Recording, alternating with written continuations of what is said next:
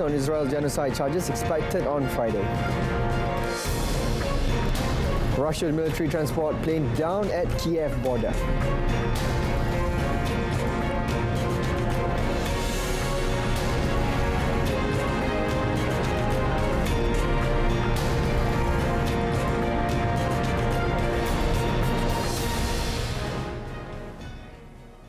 Good afternoon and Salam Malaysia Madani. I'm SAHIH and you're watching World Today. Judges at the International Court of Justice ICJ will rule on Friday whether or not they will grant emergency measures against Israel following accusations by South Africa that the Israel military operation in Gaza is a state-led genocide. A South African government delegation had touched down in The Hague in anticipation of the judgment.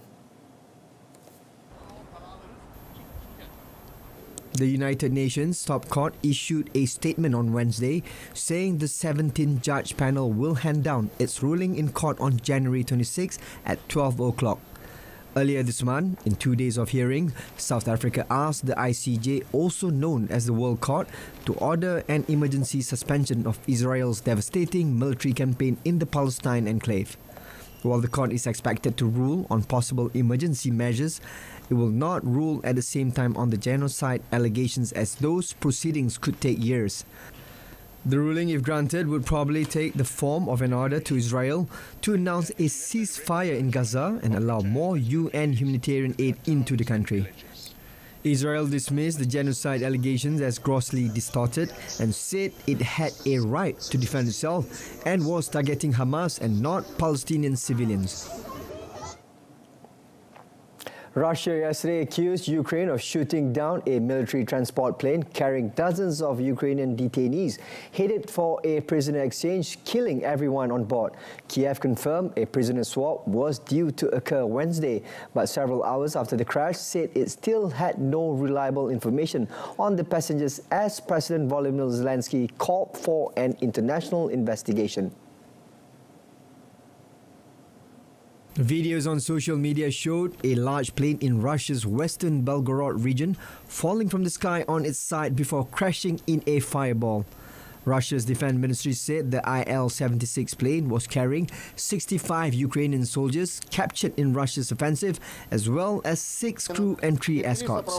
It claimed Ukrainian forces stationed in the Kharkiv border region had fired 2 missiles at a transport aircraft and described the incident as a terrorist act. Ukraine's main intelligence agency said in a statement that they do not have reliable or comprehensive information on the crash.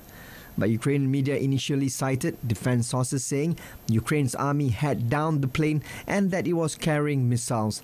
The claim was later retracted. In a carefully worded statement published after the crash, the Ukrainian army said it would continue to target Russian aircraft in Belgorod region. German Chancellor Olaf Scholz said on Wednesday that the aim of European Union Special Summit next week is for all EU member states to agree to financial aid for Ukraine. Scholz told reporters during a joint press conference with Slovakian Prime Minister Robert Fico in Berlin that he hoped to find a solution with 27 member states. Fico underlined that Slovakia would agree with the plan and not put any obstacles, even though he did not believe that the conflict could be resolved militarily. A German government spokesperson said earlier on Wednesday that additional weapons deliveries to Ukraine to help it battle Russian invasion will be a topic of discussion during the summit. Scholz had urged EU allies in early January to step up their military aid to Ukraine. Unser Gespräch heute werden wir auch nutzen, um das nächste Treffen des Europäischen Rates in Brüssel kommende Woche vorzubereiten. Es geht darum, Finanzhilfen der Europäischen Union für die Ukraine zu beschließen. Sie kennen die Lage.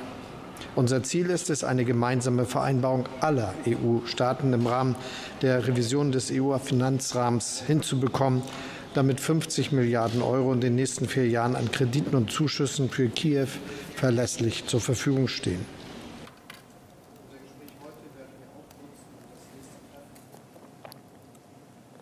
Iranian President Ibrahim Raisi arrived in Turkish capital Ankara on Wednesday for talks with his Turkish counterpart Recep Tayyip Erdogan to discuss the widening conflict in Gaza and energy cooperation between the two neighbors. The Turkish presidency said on Tuesday that the two leaders will also chair a Turkish-Iranian business council and that some agreements could be signed. Meanwhile, Energy Minister Alparslan Bakhratar said he had discussed energy cooperation with Iranian Oil Minister Javad Oji during talks in Ankara. Turkey, which supports a two-state solution to the decades-old Israeli-Palestinian conflict, has harshly criticized Israel for its attacks on Gaza, called for an immediate ceasefire, and backed legal steps for Israel to be tried for genocide. Iran leads what it calls the Axis of Resistance, a loose coalition that includes Hamas and armed Muslim groups around the region that have militarily confronted Israel and its Western allies.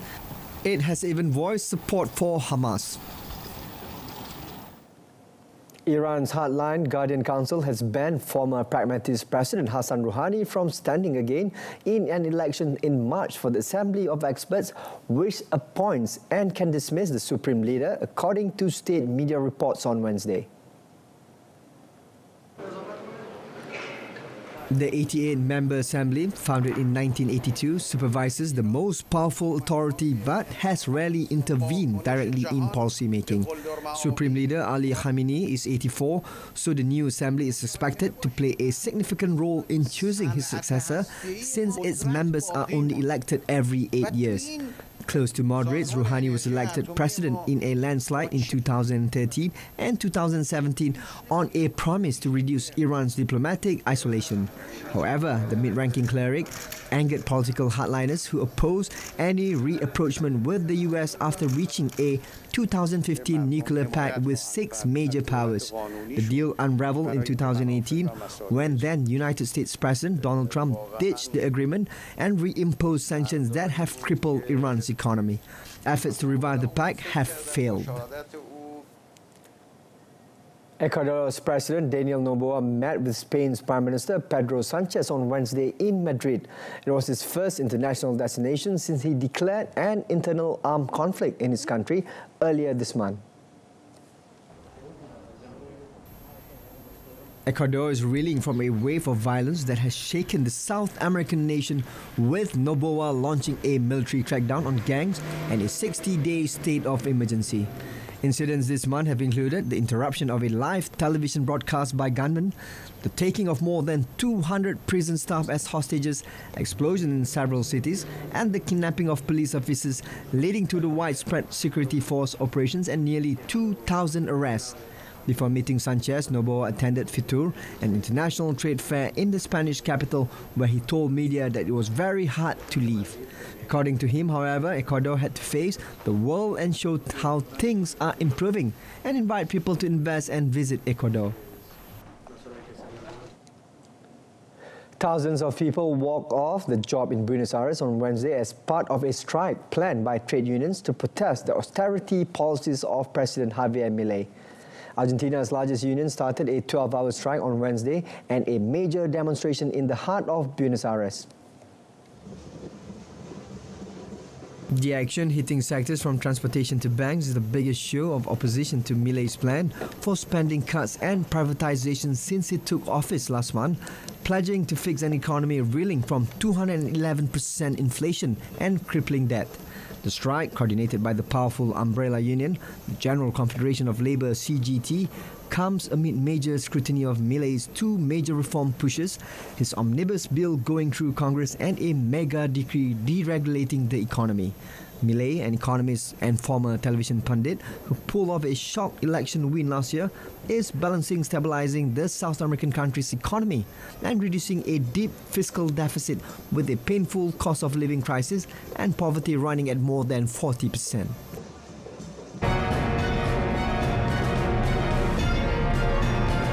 Coming up next, GM to invest over $1.4 billion in Brazil. Stay tuned.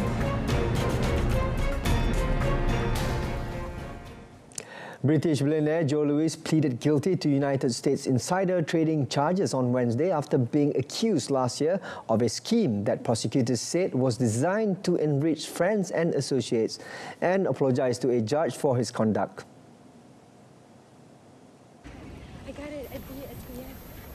Luis, 86, pleaded guilty to 1 count of conspiracy to commit securities fraud and 2 counts of securities fraud under an agreement with the U.S. Attorney's Office in Manhattan. As part of the plea deal, Luis can appeal if the judge in the case sentences him to prison time, his lawyer David Zorno said. Sentencing was scheduled for March 28.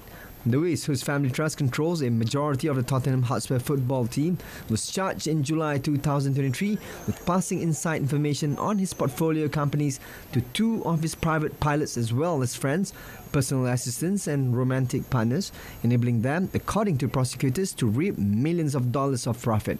Luis was charged by federal prosecutors with 16 counts of securities fraud and 3 counts of conspiracy for conduct that occurred from 2013 to 2021.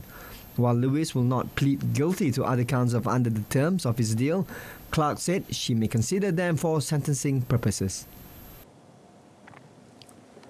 General Motors said Wednesday it will invest more than $1.4 billion in Brazil in the next 5 years to develop electric vehicle production in Latin America's biggest economy. After meeting President Luiz Inácio Lula da Silva in Brasilia, the U.S. auto giant's president for international operations, Silpan Amin, said the future is all electric. Lula, whose administration has pushed out auto companies in Brazil to make electric cars locally rather than import them, welcomed the announcement. The veteran leftist wrote on X, formerly Twitter, "This comes at a great time with the return of Brazilian economic growth. GM currently imports all electric vehicles sold in Brazil." Lula also met Wednesday with representative of Chinese electric vehicle maker BYD, which is planning to build a $600 million plant in Bahia state in northeastern Brazil. Electric and hybrid vehicles remain rare in Brazil, a major oil producer. According to industry group ABVE, but sales increased by 91% last year. Germany's chemical sector, Europe's largest, is starting to feel the pinch from delayed shipments via the Red Sea, becoming the latest industry to warn of supply disruptions that have forced some companies to curb production. Crucial Asian imports to Europe, ranging from car parts and engineering equipment to chemicals and toys, are currently taking longer to arrive as container shippers have diverted vessels around Africa and away from the Red Sea and Suez Canal following attacks by the Yemen's Houthis. While the German industry has got used to supply disruptions in the wake of the pandemic and Ukraine war, the impact of reduced traffic via the trade artery is starting to show, with Tesla's Berlin factory the most prominent victim so far. Germany's chemical sector, the country's third biggest industry after cars and engineering, with annual sales of around 260 billion euros, relies on Asia for around a third of its imports from outside Europe. As a result of the delays, Gyacha, which makes annual sales in the double-digit millions of euros, has lowered production of dishwasher and toilet tablets because it cannot get enough trisodium citrate as well as sulfamic and citric acid. The company is therefore reviewing its 3-shift system, adding the ripple effects from the transport squeeze could remain a problem for the first half of 2024 at least. Egypt's Sovereign Wealth Fund is finalizing a master plan to revamp Cairo's historic center now that government ministries have largely moved to a new capital to the east and hopes to break ground on the project within months, its chief executive said. The area, modelled on Paris in the 1860s, is filled with elegant but crumbling buildings constructed over the subsequent 7 decades. Many were nationalised in the 1950s and 1960s and left in disrepair. The Sovereign Fund has already taken control of 3 prime properties in central Cairo and received ownership of 11 former ministry buildings in a decree published this week in the official Gazette. The blueprint includes the government's quarter on the southern edge of downtown and involves traffic plans, area surveys and plans to repurpose various buildings. The European Bank for Reconstruction and Development and 2 international advisors are helping to draw it up.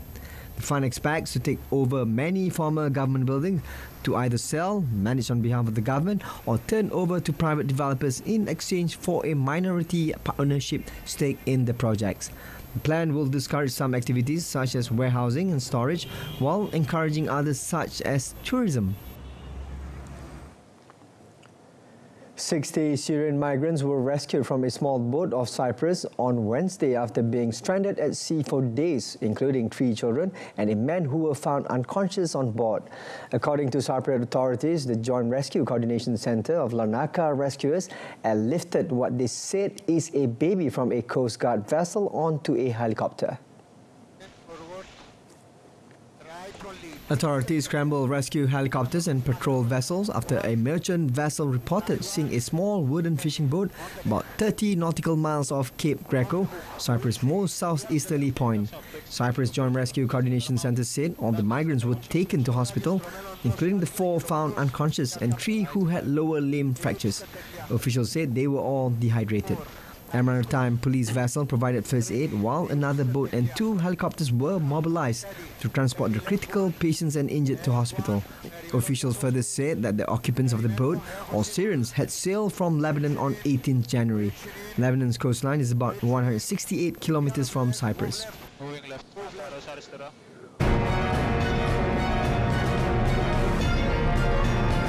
Harimau Malaya ready for final act in Asian Cup against South Korea. That and more next in sports.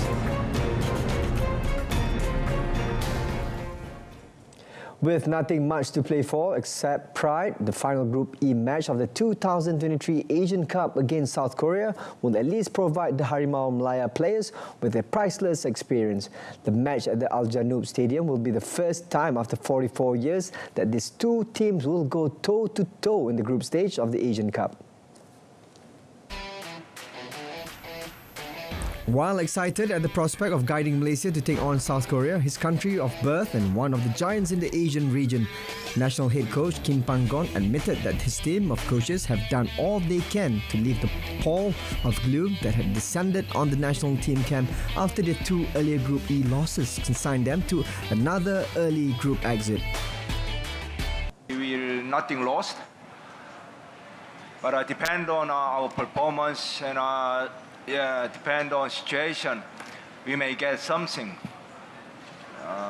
for the momentum or something foundation for the future preparation.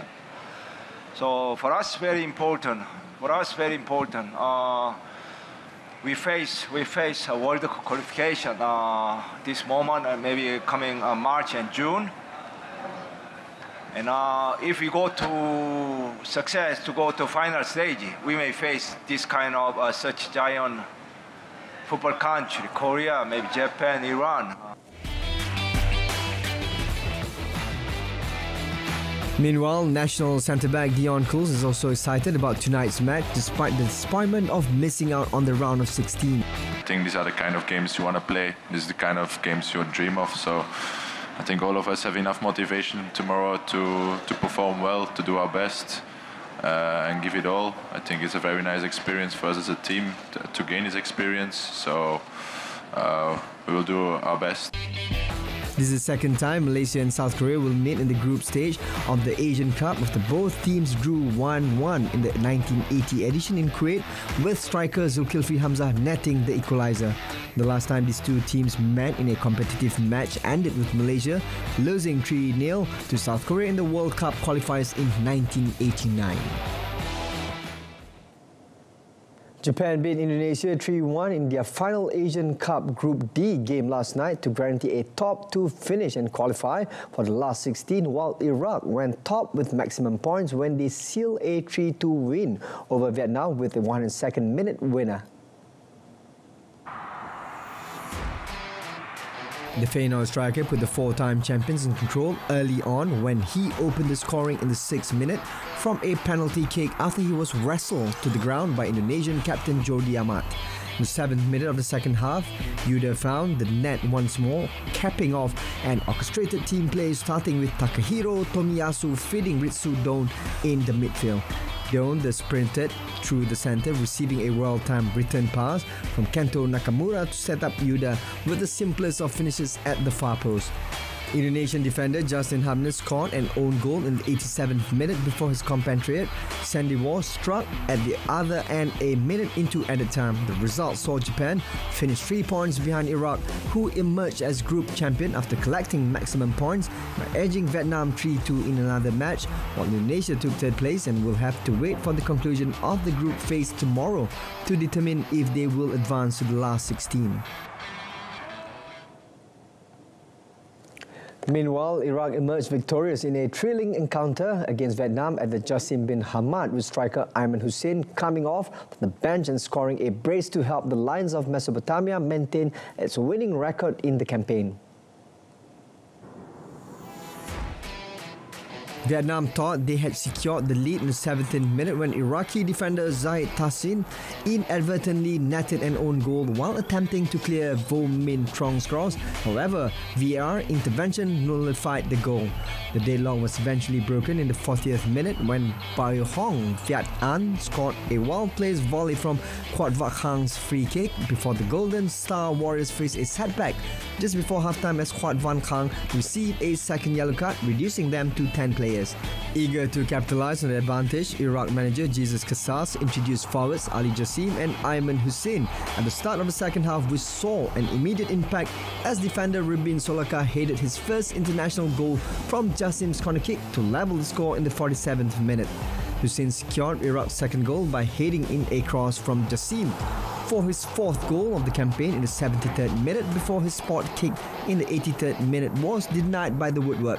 Vietnam, led by Philippe Troussier, managed to equalize in the first minute of stoppage time through substitute Nguyen Quang Hai, but it was heartbreak for the Southeast Asian side when a last-minute penalty conceded by Vo Min Trong allowed Hussein to secure Iraq's winning goal.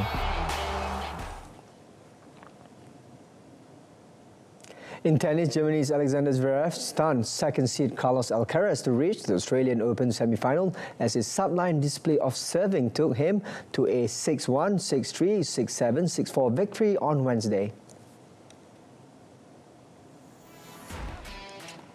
Zverev made a flying start on Rod Laver Arena, dropping just 2 points on serve as he raced through the opening set.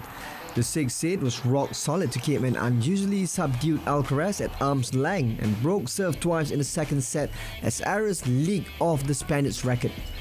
The pattern continued in the third set as the German maintained an incredibly high level, but he faltered for the first time when serving for the match, and Alcaraz played an astonishing tiebreak to prolong the contest.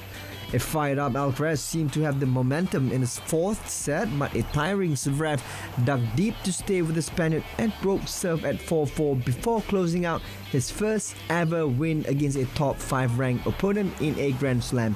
He will face Russian Daniil Medvedev in tomorrow's semi-final.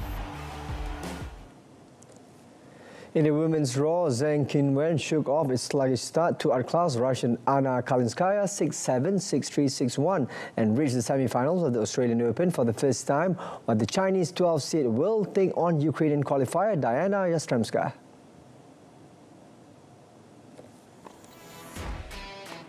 Kalinskaya appeared nervous in the first Grand Slam quarterfinal as she gifted the opening break of the match with double fourth, but Zheng returned the favour immediately and the duo were locked until the tie-break after more shaky displays on serve. US Open quarter-finalist Zheng came under pressure when she hit a forehand wide to hand Kalinskaya 2 opportunities to take the opening set, and the Russian finished it with a big backhand. But Zheng broke her 25-year-old opponent for a 5-3 lead the next before levelling the contest at 1 set apiece, playing top-quality tennis and pounced again without losing a point in the third game of the decider to pull away for the victory. With the countdown to the Paris 2024 Summer Games is 6 months away, Olympic venues in Paris, but also in other parts of France and Tahiti are getting ready to welcome the world's biggest sporting event, held from 26 July to 11th August. Paris will have 15 competition venues for the Olympic Games and will host 21 of the 32 Olympic sports in and around some of its most iconic monuments. France's capital, home to 2.1 million inhabitants, will also showcase its world-famous architecture, art and history to the millions of people expected to attend events at the Games. On the Champ de Mars, a world-famous garden at the foot of the Eiffel Tower, beach volleyball competition will be held, providing an opportunity to watch the sun set while athletes compete. On the River Seine, thousands of athletes will parade in boats on 24th July for the traditional opening ceremony, while hundreds of thousands of people will line the banks. The Seine will also play host to swimmers during the triathlon and open water swimming events, the first time it has been deemed safe to swim since Paris last hosted the Games 100 years ago in 1924. The Olympics will bring together 10,500 Olympic athletes from 206 countries, while just weeks later Paris will play host to 4,400 Paralympic athletes. Events will be watched by more 13 million spectators and 4 billion television viewers across the world, totaling 100,000 hours of TV broadcasting. In motorsports, the World Rally Championship begins its search for a new king on today when the season-opening Monte Carlo event starts without champion Karl Rovanperä. The Finn, who had just turned 23 when he won his second straight world title for Toyota last October, has opted to follow the example of the team's elder statesman Sebastian Ogier and race part-time. Toyota, who has swept the top category the last 3 seasons, are again one of 3 manufacturers in the elite category. Ford will run 2 cars, Hyundai will run 3 and Toyota will enter 4, but the last will not score points in the Manufacturers' Championship. Toyota keep Alfin Evans, last season's runner-up, and Takamoto Katsuta, as well as the 2 deluxe part-timers, 8-time champion Ogier, who drove in 8 of the 13 rallies last year, and Rovanperä. The 40-year-old Ogier won a record 9 Monte Carlo rally last year. With Rovanperä skipping the event, the road seems clear for Evans, runner-up in the 3 of the last 4 seasons, to chase a first title. Pierre-Louis Loubier had dropped to WRC2, while former champion Ott Tanak has switched back to Hyundai. The Korean marque, still chasing their first driver's world title, also welcomed back Finn Andreas Mikkelsen from WRC2 alongside Belgian Thierry Neuville, a 5-time title runner-up.